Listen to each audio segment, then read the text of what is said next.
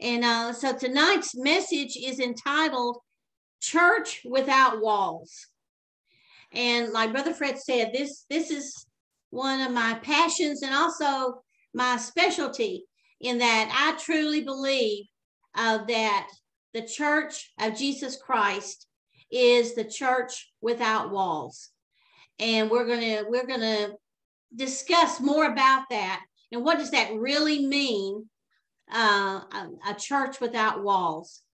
And so I'm going to start tonight in Hebrews chapter 13, but this is in the Passion translation. It's Hebrews 13:13. But I think I'll start just a little bit before that, in verse 11. Hebrews 13, are we all together? For the high priest carries the blood of animals into the holiest of chambers as a sacrifice for sin, and then burns the bodies of the animals outside the city. And Jesus, our sin sacrifice, also suffered death outside the city walls to make us holy by his own blood. And of course, that's talking about the cross. And then verse 13, now I'm reading out of the Passion Translation. So we must arise and join him outside. Now listen to this part, the religious walls, and bear his disgrace. And so when I'm talking about the church without walls, I'm talking about three different things that I want you to remember tonight. Three different things. You might want to write these down and pray over them. Consider those things, and the Lord will reveal more to you. As we bring forth these messages, we want you to consider them. We want you to look into the scriptures and see what the Holy Spirit is speaking to you. And number one, I want you to remember tonight is that part of the definition of the church without walls is a church without constraints. It is a church without constraints. And that means that we are out of that religious system of rules and regulations and doctrines of men, which make the word of God of none effect. That's what the word says. Number two, I want you to think about the church without walls is where God's love abides. I'm talking about agape love, not the love that we just have in the natural realm. I'm talking about agape love, love without condition. Okay, number three, I want you to remember the church without walls is a church with one purpose, and that is to do the will of the Father. And Jesus was crucified outside the religious walls. He was crucified for all of mankind. And that is where he established the church. Hallelujah. Now think about that.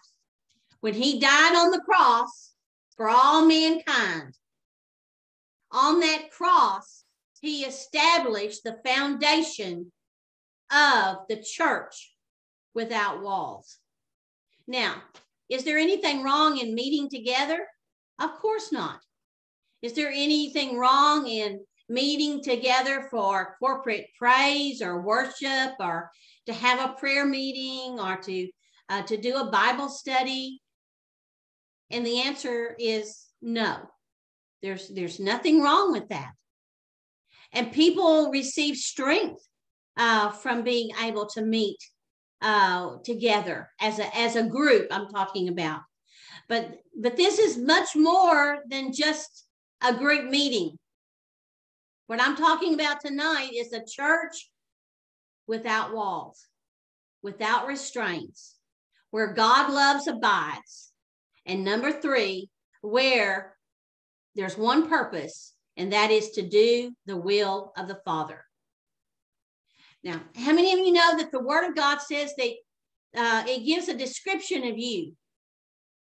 George, this is who you are. Joy, this is who you are. Jenny, this is who you are. Jen, this is who you are. Mary, this is who you are. Holly, this is who you are. Quinn, this is who you are. Hallelujah. You are, and Brother Fred and Sherry, this is who we are. We are ambassadors for Jesus Christ. We are his hands, his feet, his mouth, his eyes, his ears. We are his body. Hallelujah. But if you think about an ambassador, a diplomat from any country, they represent their country, and everything is provided for them. Their clothing, their food, their protection. They have security guards, their transportation, their spending money. Everything is provided for them. Well, that's what Jesus has done for all of us. But they don't stay in their home. Exactly. They go out. They go out where they are sent. They are sent ones. And so this church without walls is a church, remember, that has no restraints. It has no rules, no regulations that are made by man. It's all by the Holy Spirit. They're sent, like Brother Fred said, they are sent by the Holy Spirit. And number 3 is what? They have one purpose, and that is to do the will of the Father.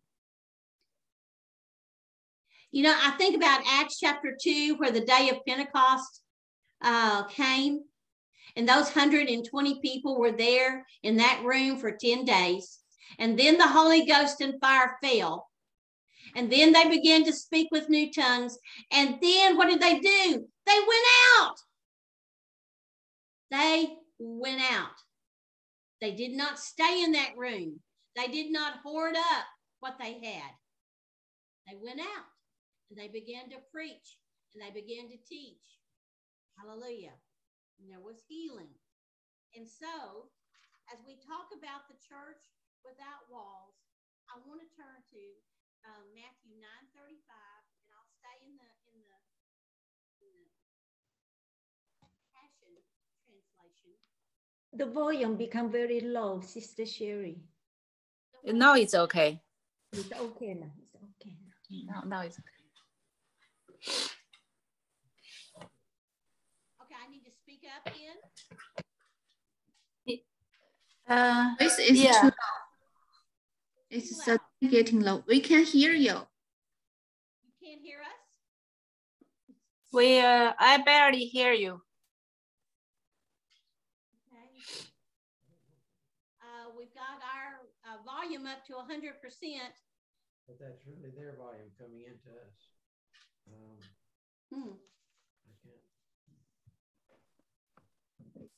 And our microphone is on. Can you hear me now? Yeah, better, a lot better. Is that's better? Mm-hmm. Okay, I'm in Matthew chapter 9,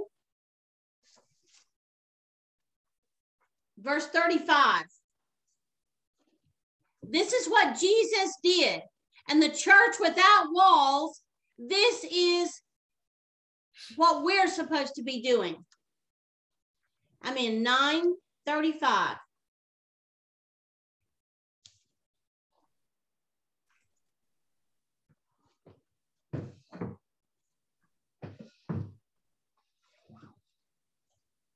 Okay, just let me find my scripture here. Jesus went about all the cities and villages. Right. This is okay. This is not like the King James read. So I was looking for it. Jesus walked throughout the region. He walked throughout the cities and villages with a joyful message of God's kingdom. He taught in their meeting houses And wherever he went, he demonstrated God's power with healing every kind of sickness and disease. Now, in the King James Version, it says that he went from village to village, teaching, preaching, and healing every sickness and disease. Can you hear me okay now? Okay. Yeah. So this is what we're supposed to be doing, and this is the job of the church without walls, is that we are going to go out and do exactly what Jesus did. You know, it says in 1 John that as he is, so are we in this earth. Like I said, we represent him. Every place we go, when we go into the supermarket, when we go into the marketplace, when we go to our jobs, when we're in our family situation, when we're in our church group, we represent Jesus. Hallelujah. The church without walls. Just think about it. Think about it. Because there are people that say, well, you know, I'm going to church today. I'm going to church today. But we are the church. The building is not the church. It's just a structure.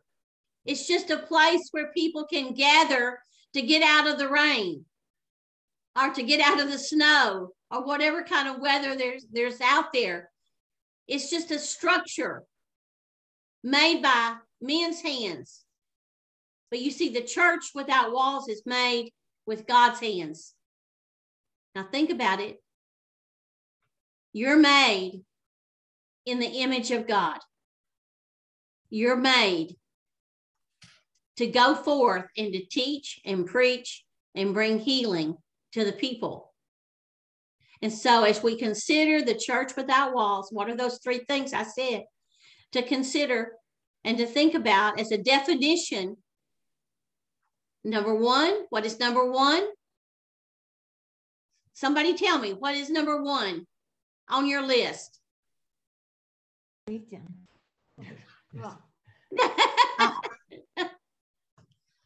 What is number one? Somebody tell me.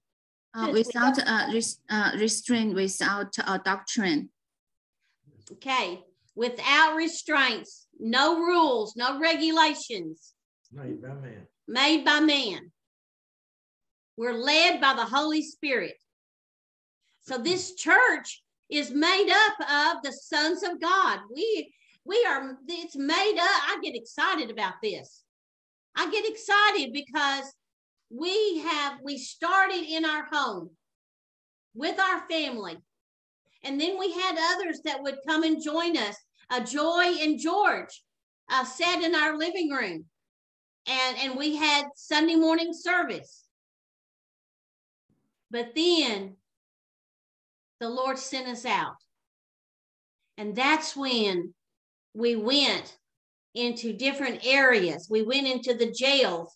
We went into the prisons. We went into the crack houses. We went into recovery homes. We went into low-income housing areas and taught the children and their parents. Hallelujah. And then we raised up the mission downtown Athens. And we had that for 8 years, where the prostitutes come. You know, I looked out one service, and I was the one ministering, and I saw on one row, I saw 4 prostitutes. And on the very row behind them were their pimps. They were all there that came to hear the word of God. And I was excited. I was excited about what God did with those people, the church without walls. That's exactly what it was. And when we went into the jails, when we went into the prisons, you know, there were those that came to the Lord. There were those that were healed. There were those that you know, murderers that turned their hearts to Jesus. And so this is, Jesus went about the cities and the villages, preaching, teaching, and healing. Hallelujah. So, number one, Joy gave a very good answer there. And that was no restraints, no religious walls, no rules of man. Okay, number two. What's number two on the list? Agape love. Love. Yes. It's where God's love abides. It's the agape love. Oh, thank you, George. Thank you, George. Where God's love abides. And so let's turn to Matthew 25, and I'm going to use the King James this time. We're all familiar with this passage here. I'm in Matthew 20 and 25. Now, what is the church without walls supposed to be doing? What is our job? And where that love abides. Hallelujah. That's number two. And it says here, Jesus said in verse 35 of Matthew 25, if you're keeping notes, for I was hungry and you gave me meat. I was thirsty and you gave me to drink. I was a stranger and you took me in. I was naked and you clothed me. I was sick and you visited me. I was in prison and you came to me. Then shall the righteous say unto him, Lord, when did we see you hungry and thirsty and in prison and naked? And Jesus said to them, and the king shall answer and say, verily I say unto you, inasmuch as you have done it unto the least of these, my brethren, you have done it unto me. So this is what we're supposed to be doing. This is God's love right here. God's love abides in the church without walls. His agape love. Hallelujah. We don't judge people. We don't say, well, you know, you're out here on the street and you're begging on the corner because you've sinned, because you've done evil things. We are not supposed to judge. It says, judge not lest you be judged. And so Jesus said, as you give my love to others, you're doing it unto me. Hallelujah. Hallelujah. Number three, what was number three? Is to do the will of God. Thank you, Mary. To do the will of God. The church without walls has one purpose, and that is to do the will of the Father. Isn't that what Jesus said, Brother Fred? Yes, that's what his food was, to do the will of the Father. That's what his food was. When his disciples said, do you have food? Are you hungry? And Jesus says, I have food that you know not of. That's when he was there in Samaria by the well. And he said, my food is to do the will of my Father. And so the church without walls, that's their purpose. They have one purpose. They have one goal. Hallelujah. I want to talk about just a little bit about the body of Christ. And if you'll turn with me to 1 Corinthians chapter 12. This is also talking about the gifts of the Spirit. To one he gives this, and to another he gives this over here, to another faith. But it's all of the same Spirit. But then in verse 12, it says here, for as the body is one, we are one, overcomers. Say it with me. We are one. We are one. Say it. We are one. We are one. We are one. That's exactly right. We are one. We are one in the Spirit. We are one in the Lord. Isn't that? Yeah, yeah. We are one in the Spirit. We are one in the Lord. You know, and let's read on here. It says we are one, and you have many members. Look at here. We have 8 members right here. We have 8 members of the church without walls right here. Hallelujah.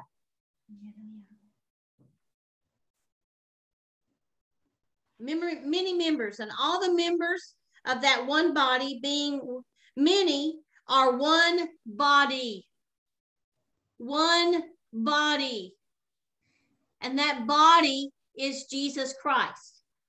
That body. We're all members. It says, whether we be Jews or Gentiles, whether we be bond or free, and have been made to drink of the same Spirit. And that's a big S. In my Bible, it's a big S. And when it's a big S, it's the Holy Spirit. And it says, for the body is not one member, but many. And the hand cannot say, I'm in 15.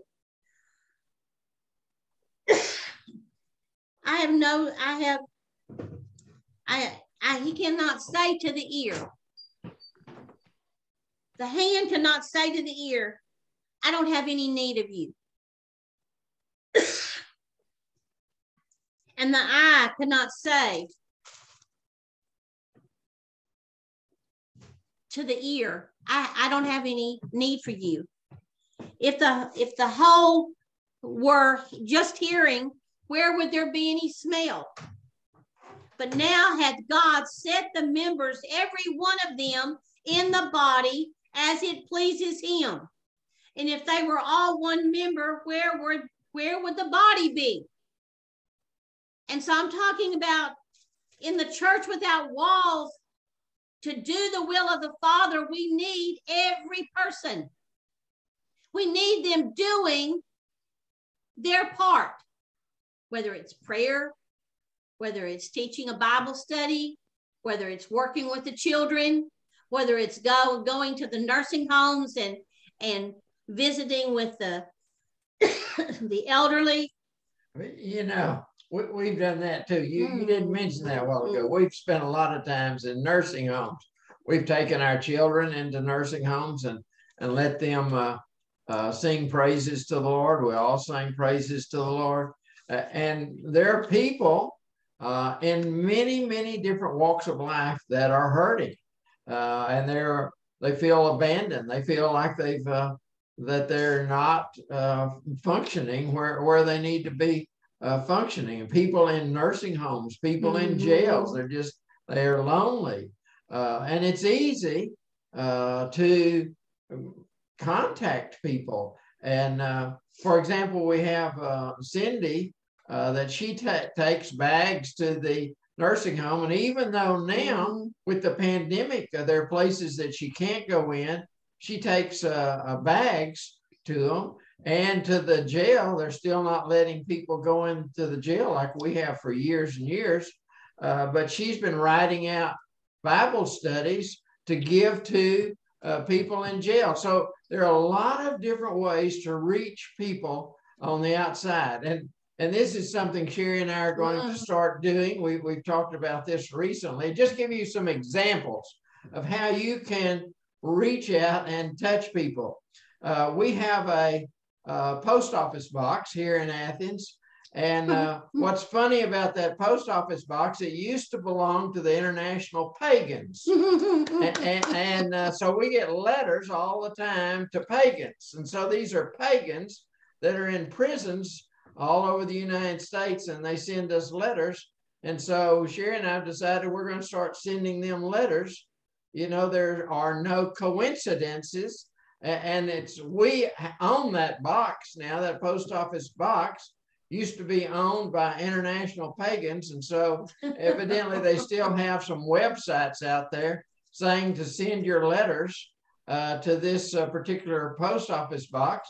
Well, now we own the post office box. And so when we get a letter from somebody in prison, we're going to send them back a letter and bless them about Jesus Christ and talk to them about Jesus. You know, and the reason I just bring these up, these are just different ways that you can reach out to people. And you might say, well, I don't want to get out and I don't want to get dirty, but there are ways that you can help people where they are. There are people that need prayer. That's the truth.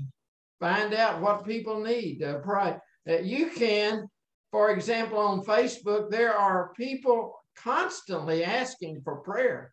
Now, there's so many people out there. I don't pray for every time I see somebody wanting prayer, but there are people that are desperate, and they're all around us, and we can't just close our eyes to them and say that they don't matter. There are people all around us that need help. That's right. We are constantly bombarded with people asking for prayer, and we're praying for them. Amen. And God's answering those prayers, and we're writing, keeping a journal of answered prayers, and remembering what God is doing. And so the more times we remember what he does, the more times we're grateful for what he does, then we're just stewarding the power of God within us and the prayers. And so there are so many different ways that we can reach out, and it's not just about being satisfied that I've got a nice little house and me and myself and us four and no more, but we can reach out and help people who need help. Okay. That's the truth. And that's what this message is all about tonight. Just to bring your awareness to you that the church, the living church of Jesus Christ, is a church without walls, is a church without restraints, is a church that's filled with God's love. And it's one purpose in everyone who is part of this body, part of this church, is the will of the Father, to do the will of the Father.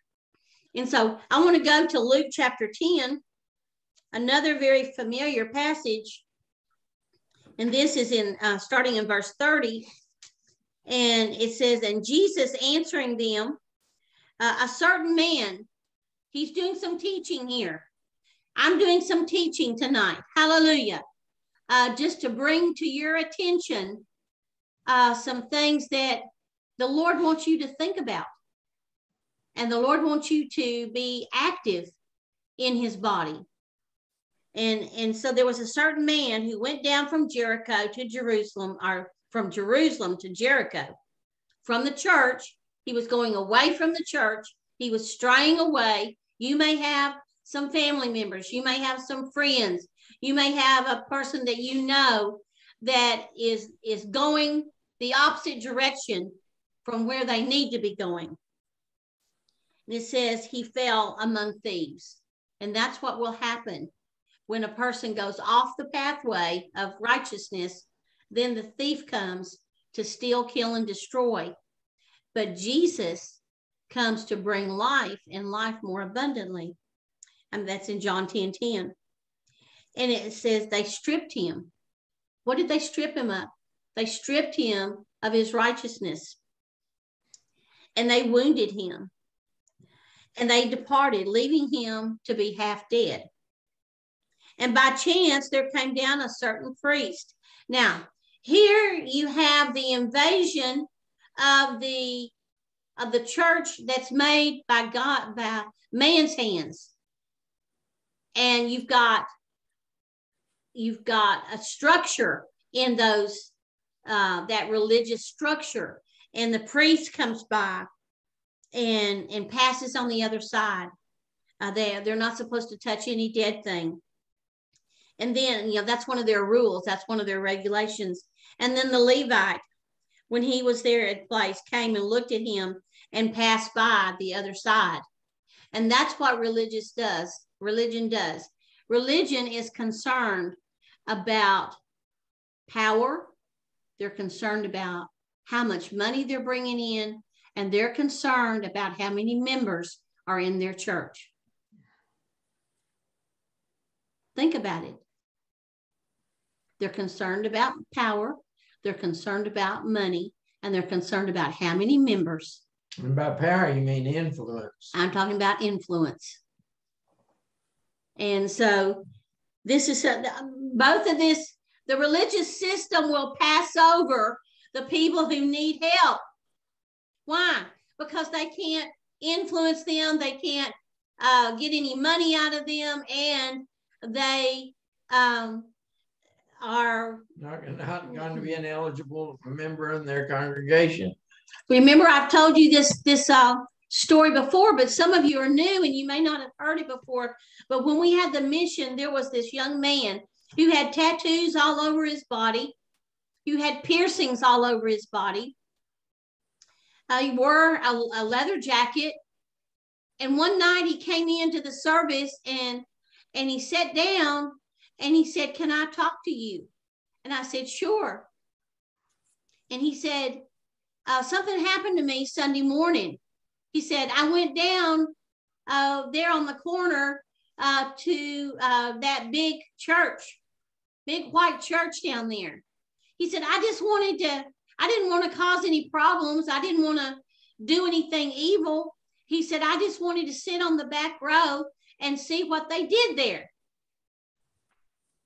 But as soon as he sat down, one of the ushers came and got him by the arm and made him stand up, and then took him outside the front door of the church building and said, "You need to go because we don't have your kind. We don't allow your we don't allow your kind in here." Now, they will stand before Jesus for that. They will stand before the Lord Almighty, because Jesus said, I was hungry and you fed me, and I was thirsty and you gave me to drink, and I was naked and you clothed me. And so the church without walls. Can you imagine the church of Jesus not accepting somebody who wanted to be there and to pick them up and to force them out of the building? That's not my Jesus. That's right. Jesus says, go into the highways and byways and compel them to come in. Amen. Amen. Let's finish this story. But there was a certain Samaritan. This is a type of the church without walls. It's Jesus Christ. It says, as he journeyed, came, and when he found the man, he had compassion on him, and he went to him, and he bound up his wounds, pouring in the oil and the wine, and set him upon his beast, and brought him to the inn. Praise the name of Jesus. And he said, I'll pay for everything. That very next verse said, I'll pay, whatever is needed, I'll pay for it. And so this is doing the will of the Father. The will of the Father doesn't want any person to perish. Any person in your family, he doesn't want them to perish. Any person that you know in your community of your workplace or your clubs that you might be a member of, he doesn't want any of those people to perish. And our time to be the church without walls is very short. And the enemy knows that. And that's why he's coming at some of your family members. That's why he's coming at marriages. That's why he's coming at finances. Attacking those individuals, attacking your finances, attacking your bodies.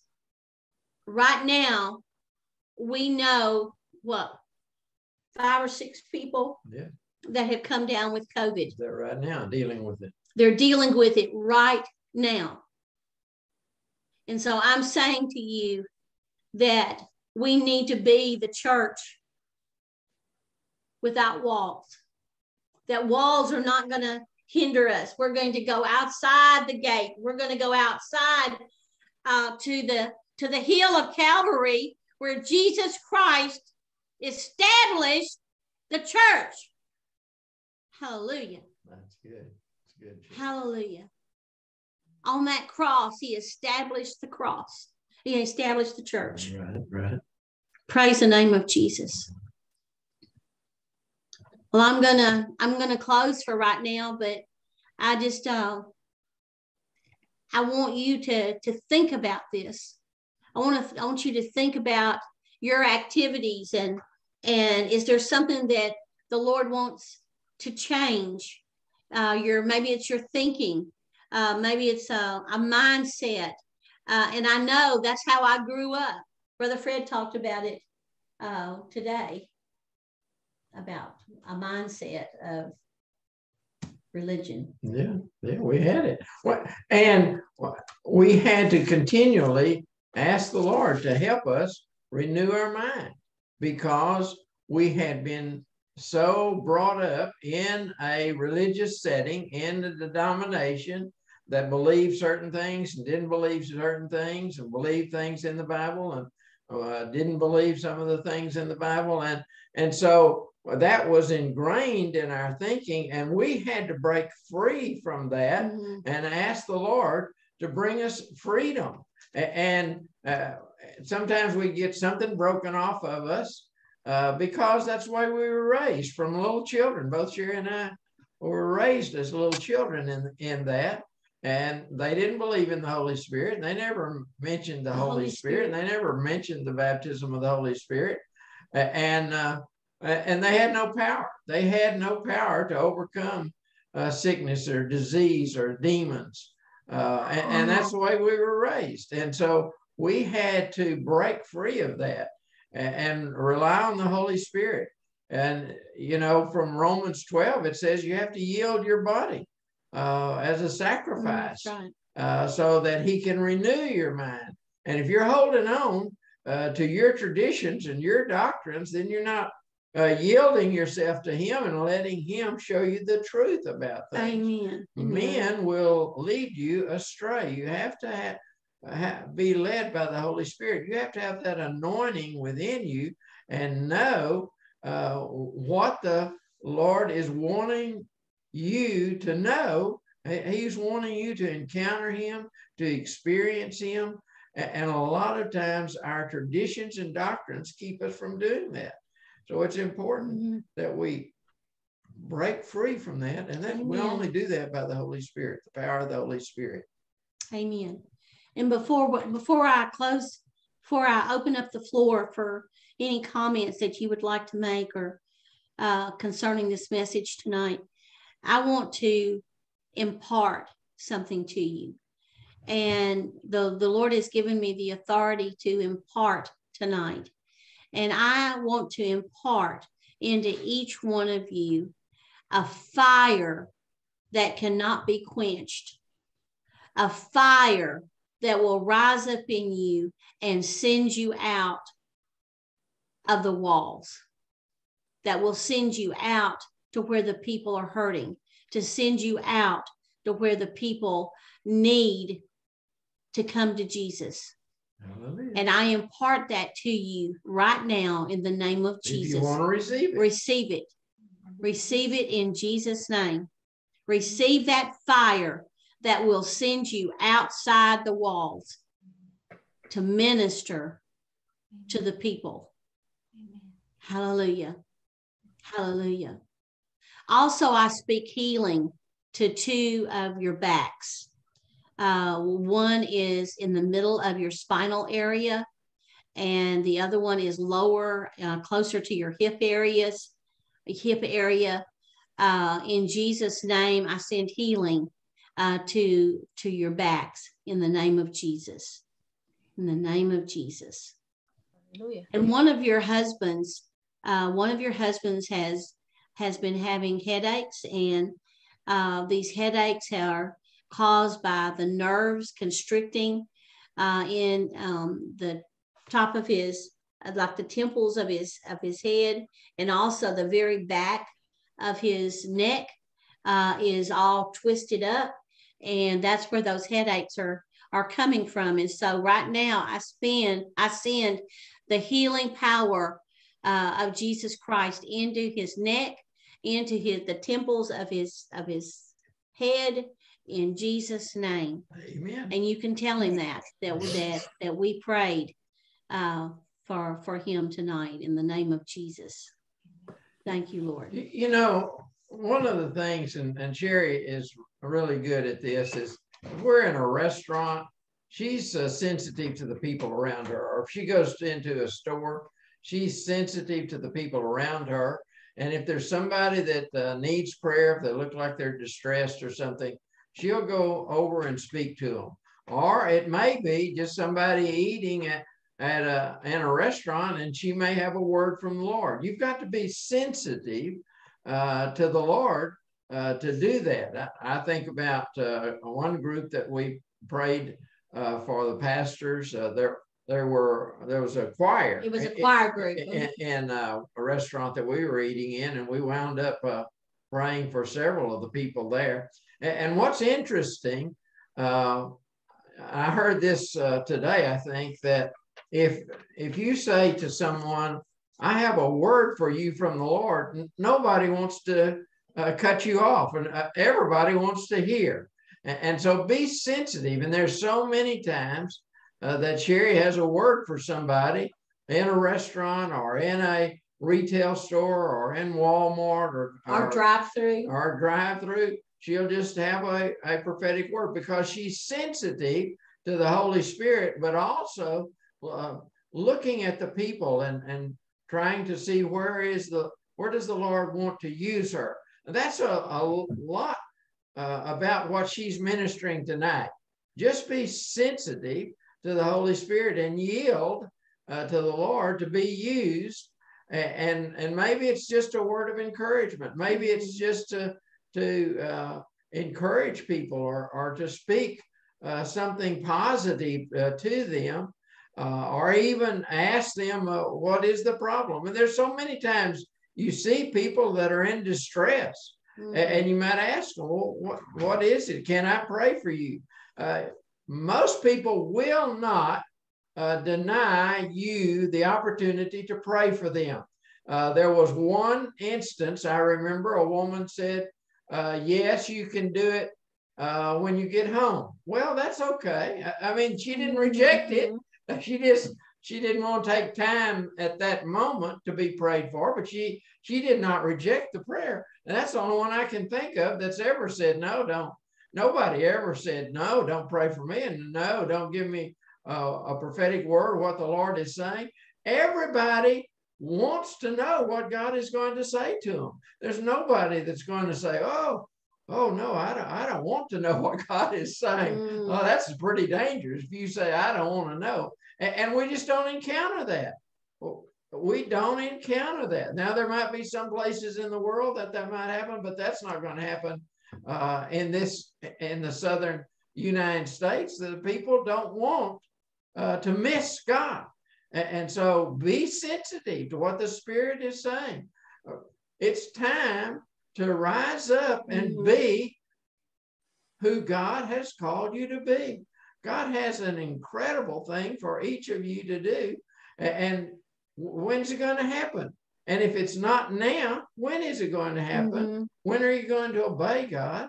And if it's not you that God can use, who do you think God will use? Yeah. He wants you. He wants you now. So now is the time. Just yield yourself to Him. You can say this in your own private way, but just say that I yield myself to you, Lord. I'm willing to be used. Open my eyes. Show me someone that needs to be ministered to. Let me give them a word of encouragement or what they need. So it's time to do that. Okay, and I'm going to give you an assignment for this week until we come back together next Tuesday night. And that is, I want you to go outside the wall.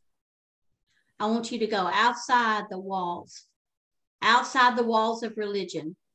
And I want you to come back next Tuesday night and share with us something that you have done by the Spirit of the Lord.